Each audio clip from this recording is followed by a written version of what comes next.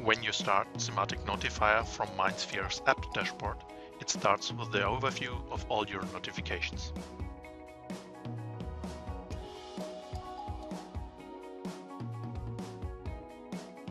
You can accept notifications on the right side.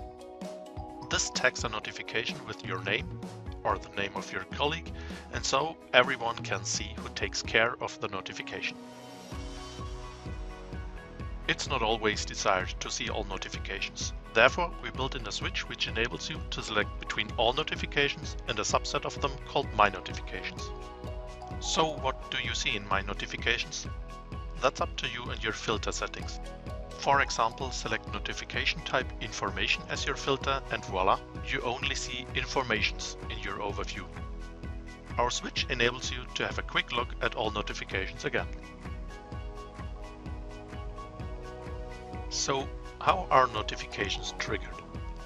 Go to Settings, Manage Notification Rules, where you can see an overview of already set up notification rules and where you can edit and delete them, and of course can create new notification rules. In order to create a new notification rule, select a notification type, write your notification text, select the associated asset, and last but not least, set the trigger conditions.